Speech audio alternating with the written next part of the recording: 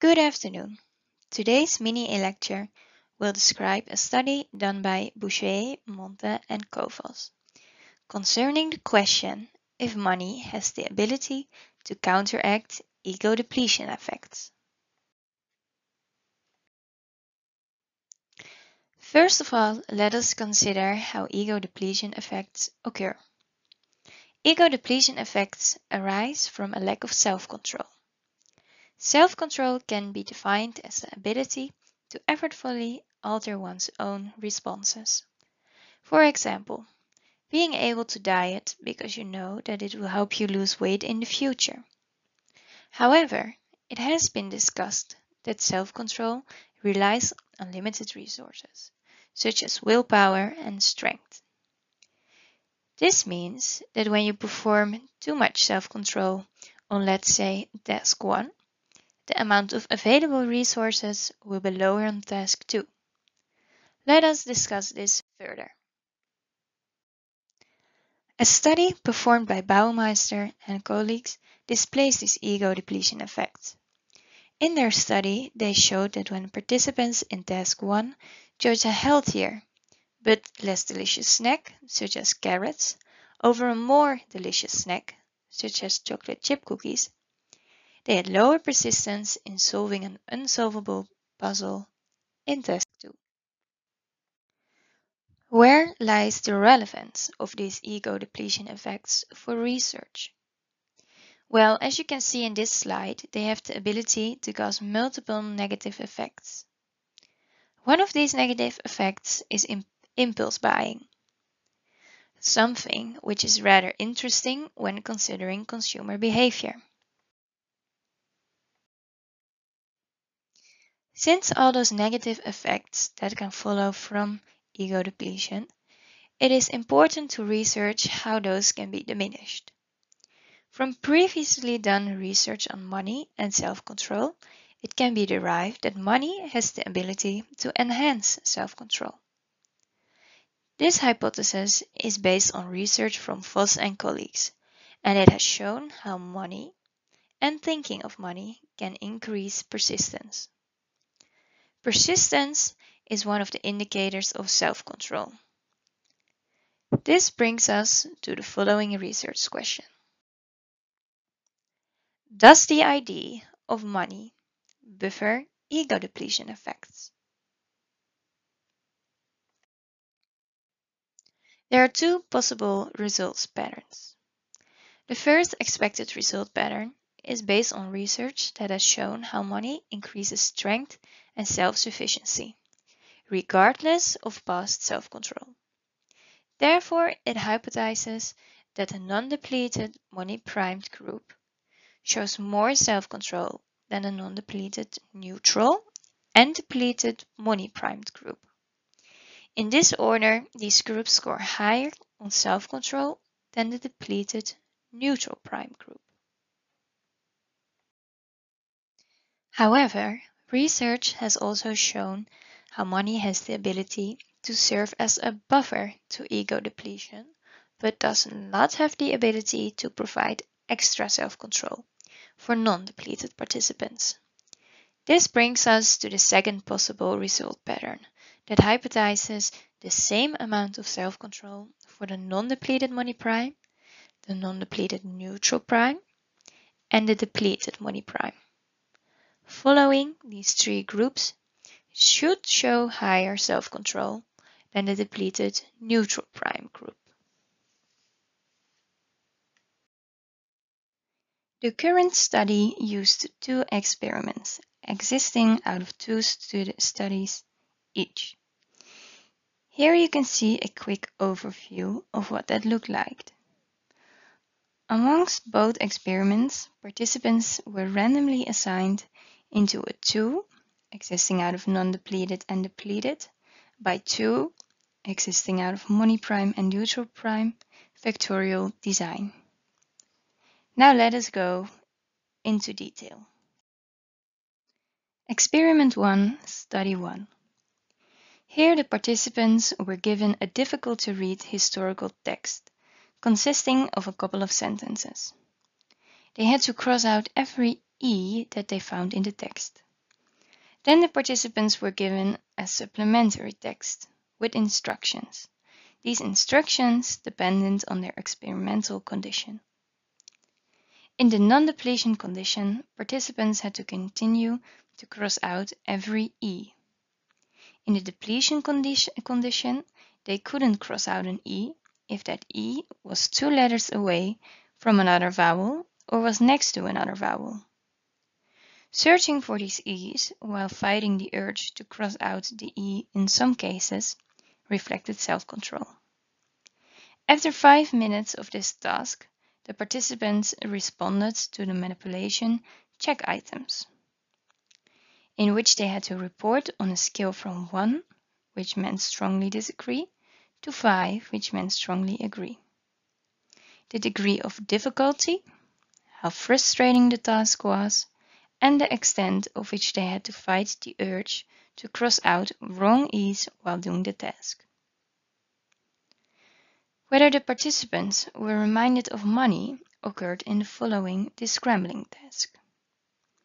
Participants were given 5 words for each sentence and asked to use 4 words to create a meaningful sentence. In the money prime condition, half of the words were money related. For example, won green lottery I became I won the lottery. In a neutral prime condition, these sentences were unrelated to money. For example, I metal wrote letter became I wrote the letter. To check if the concept of money was more accessible amongst money prime participants, another manipulation check was done. It consisted of 20 word stems. 7 of the 30 word stems were able to form a word either related or unrelated to money. For example, CA can be cash or cane. The accessibility of this concept was measured by the amount of money-related words that were formed. After that, the participants filled in the PANAS scale, which measures the degree of negative and positive effect. Also can be named as your mood. In Experiment 1, Study 2, the participants completed the Stroop task, in which the participants had to say the color of the ink of the word that it was written in. They were asked to do that as quickly as possible. First, they had to read the word that matched the color of the ink, the word blue in blue ink. Then they completed words that did not match the color of the ink. For example, green in the color blue. Here, self-control was required, since participants couldn't simply read the word of the color aloud. The time that was needed to complete each set was timed. The time difference between sets contained the measure of self-control performance. Now let us consider Experiment 2, Study 1. In Study 1, participants had to participate in a thought listening task. During this task, they were asked to write down their thoughts on a piece of paper. In the non-depletion condition, participants were given the instructions to think about whatever they liked. In the depletion conditions, participants could think of anything besides a white bear. After this, the participants responded to the manipulation check items, which were mentioned before. Then, the participants were reminded of money by using the same descrambling task of Experiment 1. For Study 2, the participants had 5 minutes to complete 15 anagrams. The anagrams varied in difficulty, with 2 4-letter anagrams, 6 5-letter anagrams, and 7, 6, and 7-letter anagrams. After this, the participants responded to the manipulation check items, consisting of the same subjects as mentioned before. Now let us consider the results, starting with experiment 1. As you can see in the following table, there is an interaction between depletion and priming conditions. The main effects of depletion and priming conditions were not significant. In the neutral prime condition, the depleted participants performed worse on the Stroop test than the non-depleted participants, which is shown in the red circle. Among the depleted participants, the money prime group did better than the neutral prime group, which you can see in the green circle. Let us move on to experiment 2.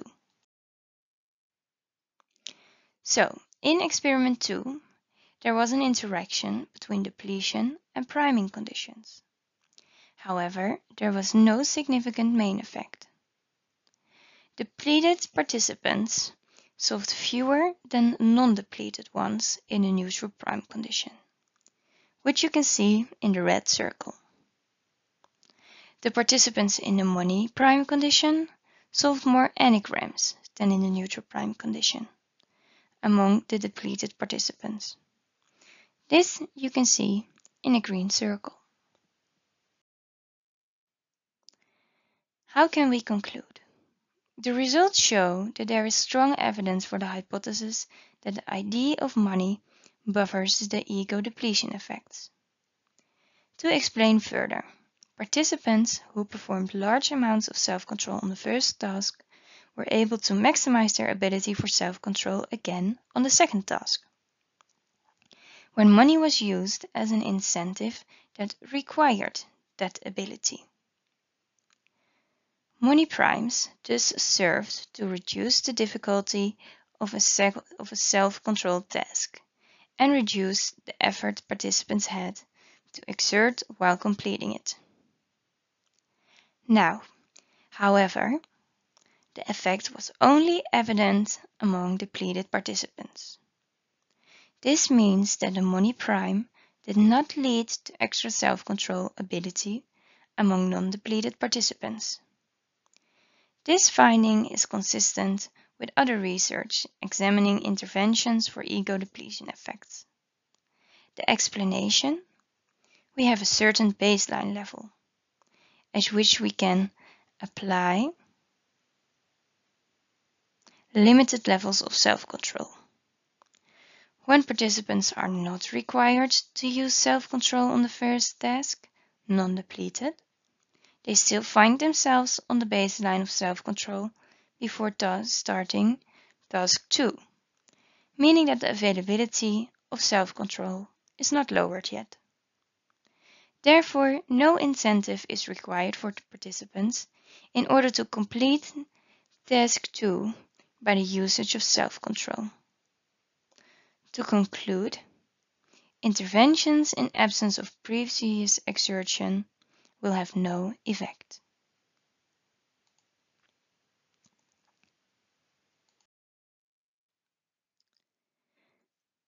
The last part is limitations and possible future research. There are some limitations to these results. First of all, when people were asked about the difficulty and effort of anagram's task, they had already completed the task. Therefore, it's unclear if performance on the anagrams did affect the difficulty and effort ratings, or if it worked the other way around. Secondly, the causal relationship between money priming, difficulty, and effort is ambitious. Did depleted money-primed participants find the anagrams less difficult and thus expend less effort? Or did they realize that they were exerting relatively little effort and concluded that the anagrams were not so difficult? Besides that, activating the concept of money, which we call priming, may have operated as a kind of efficacy manipulation, since money can confer feelings of efficacy. At last, the found effect of money primes could be limited to self-controlled tasks, where there is an objective index of performance, for example, the anagram solutions. It may work differently in other self-controlled tasks, for example, focusing on persistence, implying that there may be other mechanisms present that explain the beneficial effects of money. An interesting direction for future research would be to test whether money priming increases feeling of self-efficacy before completion of the second self-controlled task. Then this brings us to our final slide, our references that were mentioned in this presentation. Thank you for your attention, and hopefully you've learned more about how money has the ability to counteract ego depletion effects. Thank you for your attention. Have a nice day. Welcome to this mini e-lecture about a paper that's called Money Cues Increase Agency and Decrease Prosociality Among Children. Almost everyone is familiar with the popular game called Monopoly. The purpose of this game is to buy and invest in streets, houses, and hotels to gain money from your opponents. When your opponents are totally broke, you win the game. If you think back about all the games you've played with your family or your friends, you might think about extreme feelings of competition. No wonder some games end in a flipped playboard and all the pieces on the ground. But could the behavior of people really change when playing Monopoly? And would the amount of money possessed by the players have influence on their behavior towards another? This question was studied by Paul Pitt. He let 100 participants play a game of Monopoly with each other. There was, however, one exception to the normal rules. One of the players started with twice as much money, and this player was also allowed to throw 2 dice instead of 1, creating a rich player and a poor player. As the game unfolded, the rich player started to become more rude and less sensitive to the other player. What this result shows is that money can in fact have influence on the behavior of humans towards other humans. This paper examined the influence of money on the behavior of children aging from 3 to 6 years old. The behavior of these children can be associated with 2 different modes, communal mode and market mode. In order to fulfill one's needs, people tend to use these different modes when communicating with others. People differentiate in behavior, social roles, mindset, and motives when using these 2 modes. Communal relationships are mostly formed with close social relatives or with people that are close in a person's network. People in these kind of relationships share resources easily with others. However, it is also profitable to share and trade resources with less close relations. In these kind of situations, people tend to use market mode. Especially money cues can trigger behavior in line with market mode, since money is used everywhere over the world and is a strong symbol of the market. People that are being reminded of money improve on motivation and competency tasks. However, previous findings indicate that money weakens pro-social behavior. This might imply that market mode interferes with behavior related to communal mode. The researchers argue this might be the case because communal mode relies on similarities between humans. Market or money, on the other hand, makes the differences between humans extra visible. So, we now know what these 2 modes means, that money is associated with market mode, and that behavior of market mode might interfere with behavior of communal mode. Previous research has already examined the effect of money cues and showed that adults do in fact show behavior in line with market mode and less communal behavior when primed with money cues. However, these studies focused exclusively on adults, who happen to know the value and meaning of money. The current paper adds to this existing knowledge by choosing a sample of children between 3 and 6 years old. These children do not yet understand the value and function of money. Therefore, the currently discussed study is very interesting. If this study does find replicate findings to the similar study with adults, it would open pathways to further studies about the influence of money on the behavior of people. This is important because it would show how strongly money is ingrained in our culture and maybe unconsciously in our cognition as well. Also, it would show that the influence of money must not be overestimated. This new knowledge would be important in all kinds of fields because the way humans behave towards another is relevant in all aspects of daily life. This leaves us with the following hypothesis for the experiment. Given that young children are sensitive to key markers of market and communal modes and can alter their behavior accordingly, we predict that money cues would strengthen their market mode behaviors and weaken their communal mode behaviors. This hypothesis was tested by conducting 5 experiments. Okay, so let's take a look at the first experiment. The question that we want to answer is, does money priming improve effort and performance? The prediction is that exposure to money will provoke market mode behavior in children.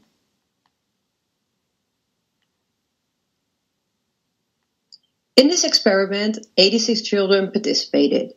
The age of the children was between 4 and 6 years. This experiment maintains 2 conditions. The first condition is money, which is expressed in 3 types of coins. The second condition is the neutral condition, which is expressed in 3 types of buttons. The children were asked to sort the coins or the buttons on mutual color. After they sorted the coins or the buttons, depending in which condition the children were, they've been brought to a different room. In that room, they met a new experimenter who gave them a puzzle.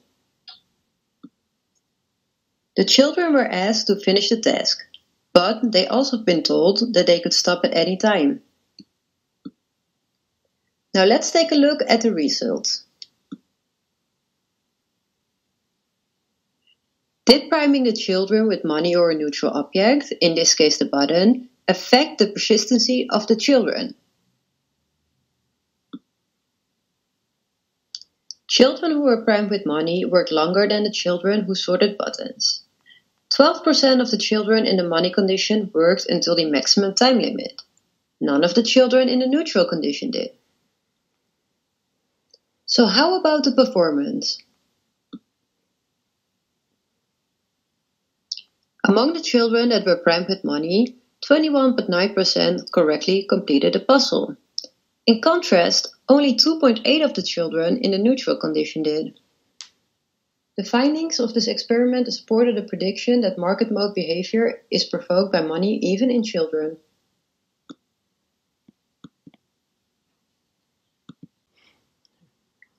Let's take a look at the second experiment. Does money priming improve persistency even when a task is unsolvable? This experiment is a replication of the first experiment, but this time with 2 improvements. The first one is that the puzzle now is unsolvable. The second one is that we also measuring the mood of the children. In this experiment, 90 children participated. The age of the children were 4 and 5 years old. Again, this experiment has 2 conditions. The first condition is the money condition. It's expressed in coins again in 3 types of different colors. The neutral condition is expressed in paper circles, which also is in 3 different colors. The circles are the same size as the coins. The children were randomly assigned to one condition. They all get 30 pieces of coins or paper and they were asked to sort them in color. Next, children reported their mood by answering the question, "Please tell me how you feel now." Bad, so-so, or good? The children had been brought to another room where they met a new experimenter. The experimenter gave them a puzzle, but this time thus was unsolvable for them to proceed, because the puzzle was created for kids several years older than them.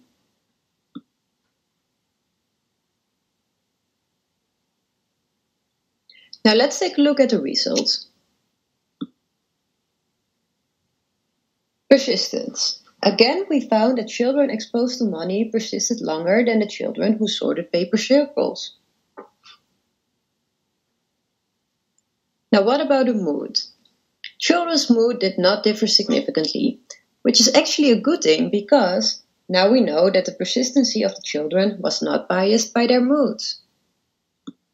So the conclusions that we can make out of the second experiment is at first, 4 to 5 years old who sorted money as opposed to papers put in extra effort on difficult tasks.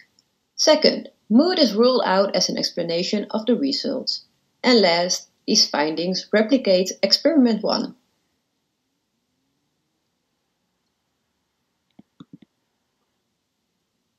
Now let's take a look at experiment 3. The question we're looking at is, does money cues hinder communal behaviors? The prediction is that handling money opposed to other objects would reduce the children's helpfulness. The third experiment is split in 2 parts. The first part will test if children have knowledge about money, and the second part will test whether children would react differently with a higher or lower value of money. Experiment 3A maintains 192 children from 4 to 6 years. Again, there are 2 conditions. First, the money condition, expressed in coins, and second, the neutral condition, expressed in buttons. The children were randomly assigned into a condition and were asked to sort on color. The children moved to a next room and the experimenter asked them to bring them as many as red crayons they could find. The more red crayons they brought, the more helpful they would be. After 4 weeks, the children were given a knowledge test that pits the number of money pieces against their value. Now let's take a look at the results of experiment 3A. First, we take a look at helpfulness. Children who sorted money brought back fewer crayons, which means a lower level of helpfulness. And what about money knowledge? Only 6.2% of the children answered the test correctly. Means that children don't have a good knowledge of the value of money. And so money knowledge doesn't affect the condition on helpfulness.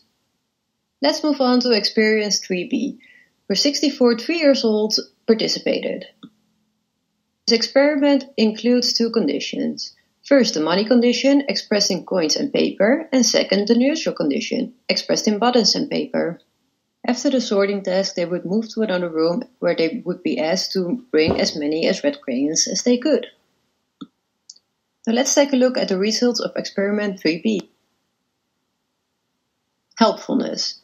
Again, the children in the money condition did bring back less red crayons than the children in the neutral condition.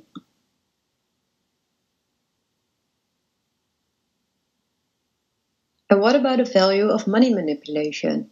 Money of lower and higher value produces similar outcomes. So in summary, handling money as opposed to buttons or paper reduces helpfulness among children. We also find that market mode cues can hinder communal behavior, and that the effect of priming money is not affected by the value of the money.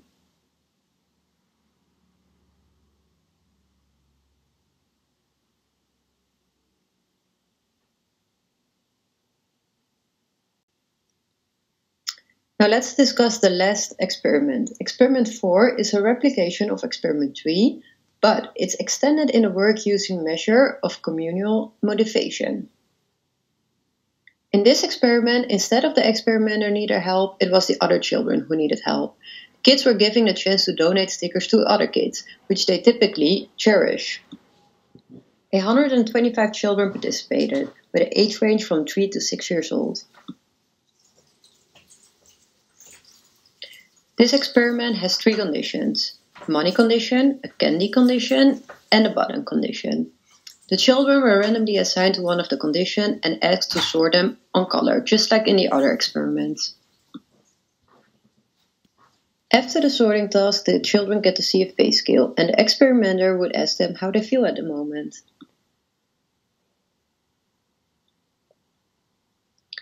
The children were moved to another room where they could pick out 6 Disney stickers.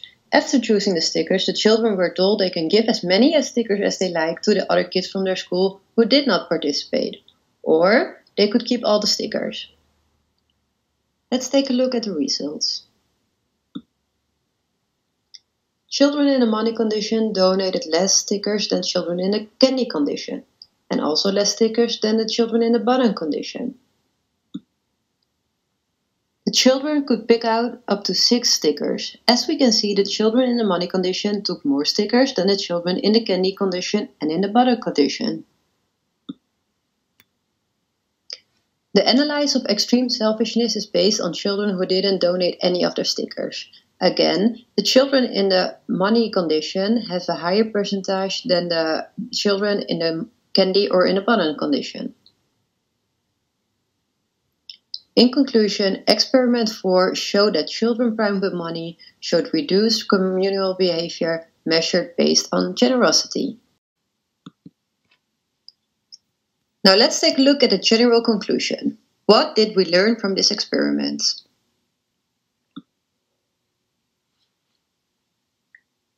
The major findings of the study is that 1. Money cues evokes market mode behavior on young children, and 2nd, money cues hinder communal behavior. This experiment showed just how significant money is to our way of life. So much that it enabled kids to shift into market mode when they were exposed to it. And it also caused the kids to behave in ways inconsistent with communal mode. Why does money enable us to shift to such a mode? The theory suggests that when we behave communally, it requires little mental processing. In other words, we don't have to think about it too much. But when we switch to market, it requires more cognitive operation, which turns into greater consistency and behavior. This explains why the kids perform at a higher level. When it was time for the kids to share the stickers, the kids had shifted into market mode and had a harder time switching to communal mode. Our brains get excited when processing information at such high level, and it takes some time for our brain to cool down once we get that hit. What does that mean for consumer behavior? If done correctly, money can be used as a motivator as well as a teaching opportunity for kids. Children are very much aware that money is a symbol to obtain something. Say as a parent, giving your kids allowance to teach them the value of it. You can encourage kids to save money for something they really want. This teaching from young can prevent a child from falling into making original decisions about money and purchases.